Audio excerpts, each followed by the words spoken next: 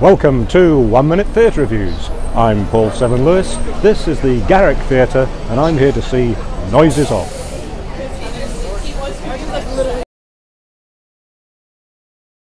Noises Off, one of my favourite plays ever, certainly one of the, possibly the best comedy ever written. It's the 5th time I've seen it. So, did this lyric Hammersmith production at the Garrick do it justice? And the answer is yes, it did. There's got to be more laughs per minute than any other show in London at the moment.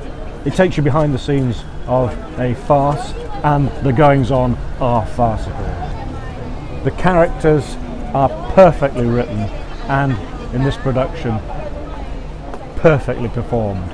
If you want an evening of absolute continuous laughter, this is the place to go. I gave this production of Noises Off at the Garrick 5 stars. That's the 1 Minute Review. Keep watching for more on Noises Off. Noises Off by Michael Frayn at the Garrick Theatre, London. When I saw the first production of Michael Frayn's Noises Off back in 1982, I laughed so much I was fighting for breath. If I didn't laugh quite so uncontrollably when I saw it on this occasion, it's only because it's the 5th time I've seen this masterpiece, so it no longer has that element of surprise. But I still laugh more than at any other play I've seen. If you're lucky enough to watch it for the first time, and if you've never seen it, you really should, I'm sure you'll be as out of control as I was 37 years ago. It's quite possibly the funniest farce ever written. It's about a touring theatre company who are performing an old-fashioned bedroom farce full of the usual misunderstandings, deception, and people ending up in a state of undress. We join the actors at the final rehearsal and find that unlike the one-dimensional characters they're playing, these are well-observed, rounded human beings with flaws, emotions and rocky relationships, all destined to undermine the show.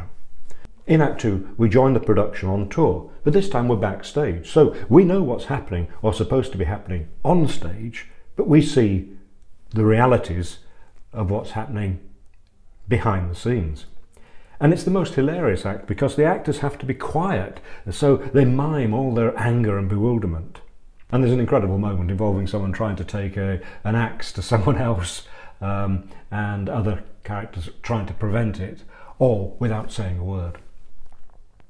In the final act, we're near the end of the tour and watching from the front as the farce falls apart and ends in, well, farce. Confused and confounded, the actors carry on with heroic, if misguided, determination as they fall out with each other backstage and try to cope on stage with plates of sardines rarely where they should be, contact lenses popping out, doors sticking and boxes disappearing and reappearing. So if you love theatre, you'll love seeing it with its trousers down. And like the best comedy, it shows high ambitions brought down by human frailty. As the director of the show within the show says, it's farce, it's theatre, it's life. The characters are so well written by Michael Frayn, it's tempting to think any decent actors could make a success of them.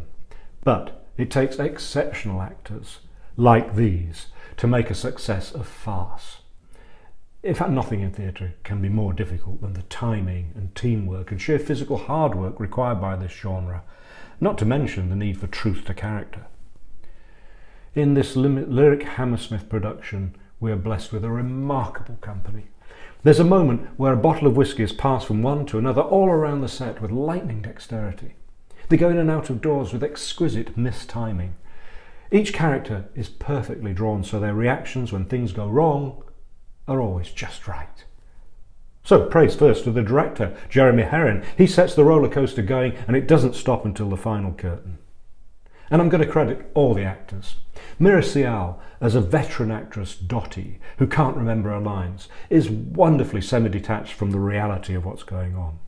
Daniel Rigby excels as the inarticulate lovestruck Garry, his voice getting more and more strained and his movements more frantic as he tries to cope with the unexpected. Lloyd Owen makes an excellent, exasperated, sarcastic director. Lisa McGrillis, more concerned with her nails than her lines, is wonderful. So are Sarah Hadland and Richard Henders as the serenely smiling Belinda and the neurotic method actor Frederick. Anjli, Mohindra and Adrian as the acting stage management make good innocence, unprepared for the brutishness of theatre life. And finally, there's Simon Rouse, who doesn't put a foot wrong as a deaf alcoholic actor who constantly does put a foot wrong. I give Noises Off at the Garrick Theatre 5 stars. I hope you enjoyed this review, and if you want to watch more, then please subscribe to my YouTube channel, 1 Minute Theatre Reviews, or you can read my reviews on my website, oneminutetheatrereviews.co.uk. Thank you for watching.